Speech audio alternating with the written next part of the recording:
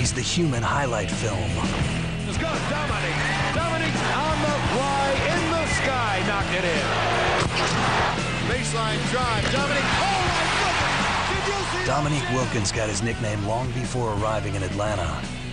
The high-flying Hawk heard it first in North Carolina at the age of 17.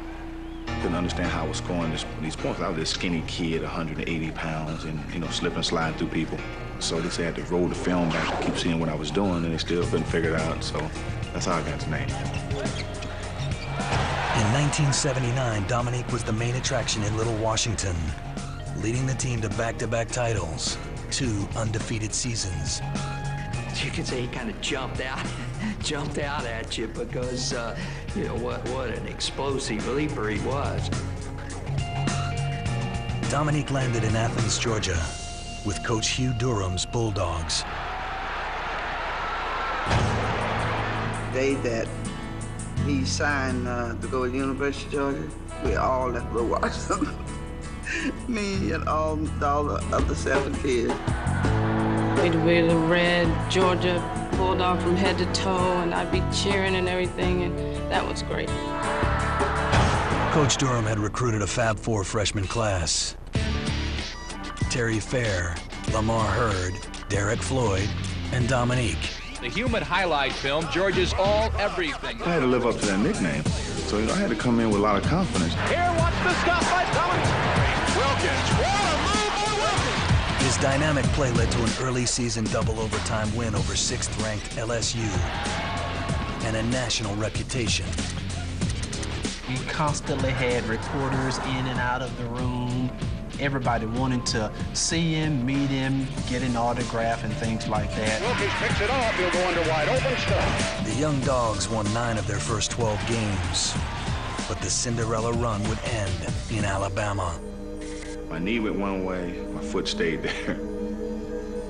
Wasn't anything other than just probably physical play inside. I thought that my career was over, actually, because, you see your knee swell up in seconds. You're like, oh, it's done. A severe strain would sideline him for 6 weeks. With Dominique on the bench, the Dogs were done. We leaned heavily on Dominique. When Dominique wasn't there, we lost too many close games.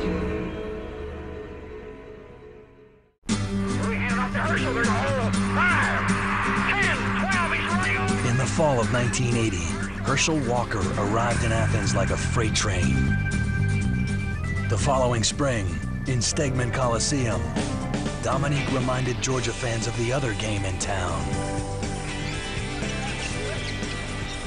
We had the football players interested in coming to watch us now rather than us just going to watch them. The stop by Dominique. Dominique averaged more than 20 points a game, but it was the way he scored, like a live wire. It seems strange that a ball player your caliber would go down to Georgia that didn't have tradition. They're known for football. Right, that's true. I just wanted to go to a school to help build a tradition. Dominique led the Dogs to 19 wins and a spot in the National Invitational Tournament. He considered turning pro after only 1 complete college season, a surprising move for the times. I basically said, hey, the money is there. You can just take it whenever you get ready. I said, Mom, what should I do? You getting food stamps, you're on welfare, I don't like that. I said, well, tell you what you do. I know I need your help, but you go in the room and you say a prayer. And when you come out, the decision that you make, that's what you do. Mentally, I just wasn't ready. Dominique would have one more run in Athens before a starring role on the grandest stage of all. He meant a lot to Atlanta. He was basically the man, just like Ted Turner, the man here in Atlanta. He was the man here. Utah Jazz choose Dominique Wilkins. He was almost the man in Salt Lake City. Utah took him with the 3rd overall pick in 1982. But Ted Turner saw a potential gold mine in the former Georgia star. The media mogul gave the Jazz $1 million and 2 proven players, including veteran John Drew, for the rookie. Welcome to Atlanta. John Drew was one of the elder statesmen of the team. To get wind of, John Drew getting traded for a rookie, it almost blew us off our feet. The rookie made the deal seem like a steal. By 1984, Dominique was the Hawks' leading scorer. He bought his mother a house and showered his little brothers and sisters with his newfound wealth. Dominique was able to do things and make me happy. It wasn't anything that I wanted that he wouldn't get for me. Anywhere I wanted to go, he wouldn't send me. And he wouldn't just send me, he'd send me and two of my friends. His little brother Gerald followed him into the league in 1985. A guard for the Knicks, Gerald was workmanlike. Nothing like Dominique. Spun with the alley-oop to Nico. Just throw it up there. He was spectacular. I mean, just spectacular. The dunks, the explosions to the basket. It would be just like thunder, like boom! Dominique ahead of the field. Dominique reached his biggest audience that year at the second annual slam dunk competition. He faced off against a talented rookie named Michael Jordan.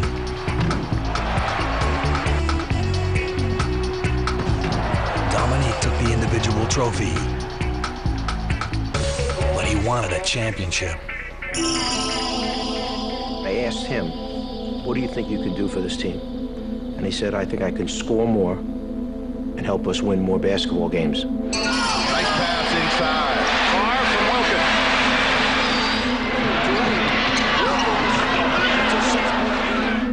Wilkins. Well, we went on to win 57 games, and he wound up leading the NBA in scoring over 30 points per game. So I think he pretty much called the shot. Got his own rebound again. Yes, the man is possessed. The Hawks would win the Atlantic Division and cruise through the first round of the playoffs. Atlanta would have to play the defending champion Boston Celtics to move on.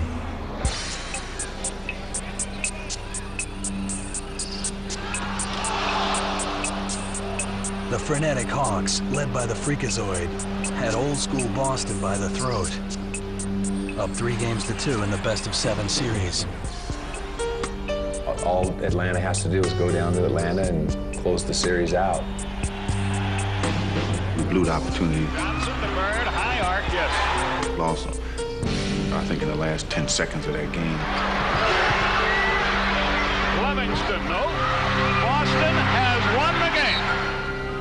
Number 21 would need a win in historic Boston Garden for a shot at the title.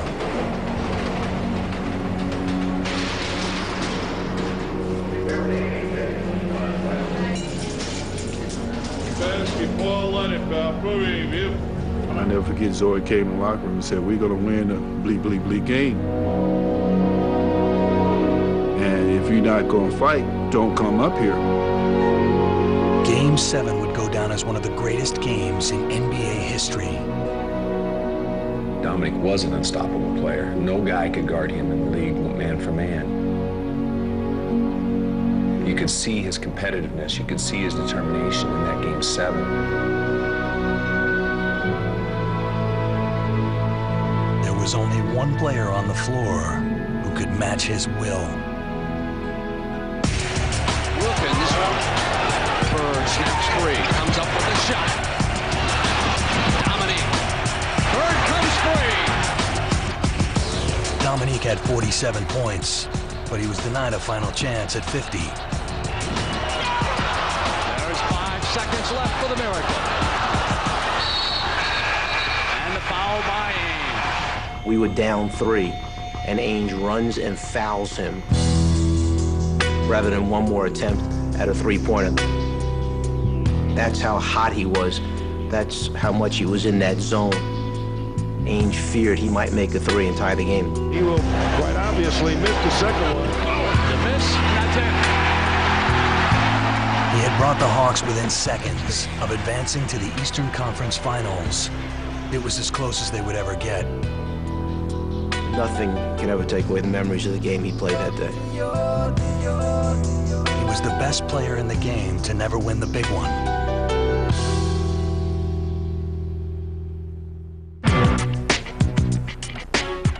January 28, 1992. Dominique needs 33 points to top 20,000 for his career. But the crowning moment of a decade of dominance would have to wait. Dominique twisted the ankle. I think somebody hit me or kicked me. I turned around and who kicked me? I turned around, no one was there. But he's in a lot of pain. Dominique's nursing the ankle, and you see him limping off. And I looked down at my foot, it was almost straight in the air. He'd torn his Achilles tendon. Dominique returned courtside an hour later, his leg in a cast. Why did I do that? I don't know why I did that. It was an emotional moment I'll never forget. And the team just, you see the tears coming out of guys. I mean, guys was literally crying in the locker room. And that's when you know people respect you.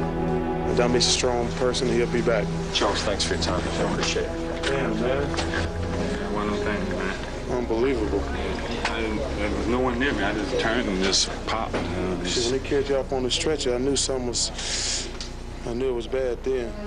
He was like, my career is over. And I was like, no, your career is not over. You're a healthy young man. You'll be able to come back stronger than ever. By the winter of '92, Dominique was more than ready to return to his first love. It just would give me chills because I was in love with him. I had no idea how much everyone loved him. Women were just crying because they were so happy that he was back and healed.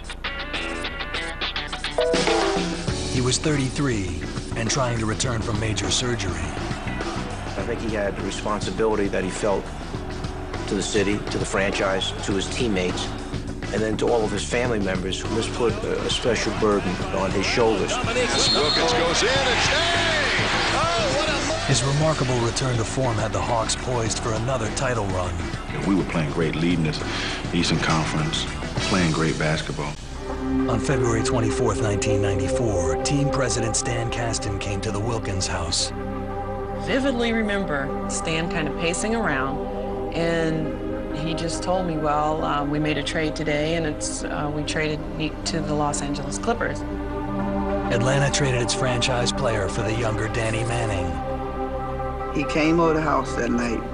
He said, somebody hug me, somebody hug me. He was devastated.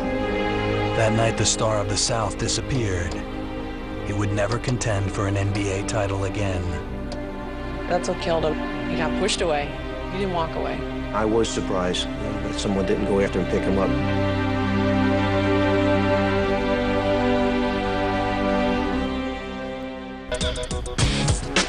March 24th, 1994. Dominique Wilkins in a Clippers uniform for the first time.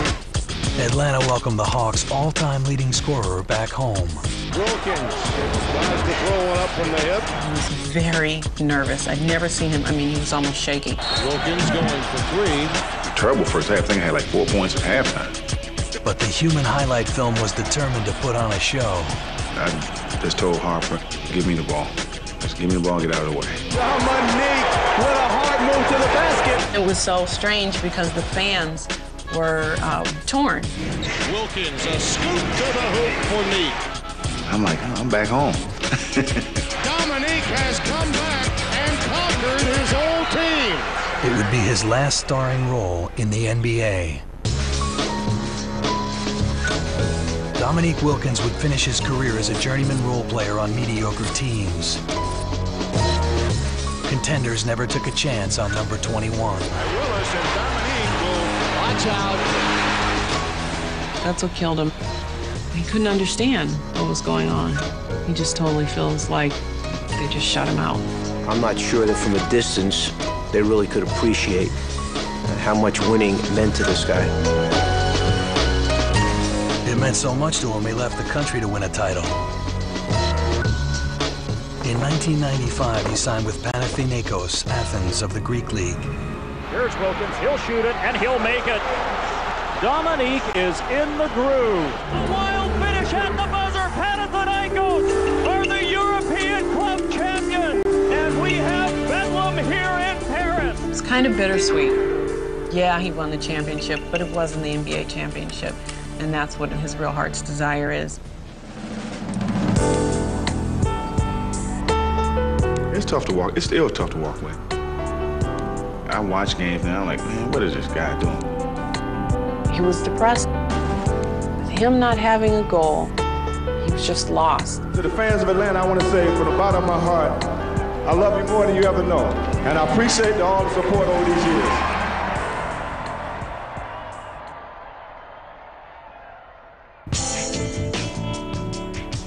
If it could end the way you think it should end, Dominique would win his championship, be named one of the 50 greatest players in the NBA, which he should be. He wasn't recognized as one of the top 50. To me, Dominique is one of the top 25. He would still be playing right now if anybody invited him to. He'd put on his shoes, socks, and go. Still, get out there, shoot on. You don't lose the touch. You may lose the knees, but you don't lose the touch.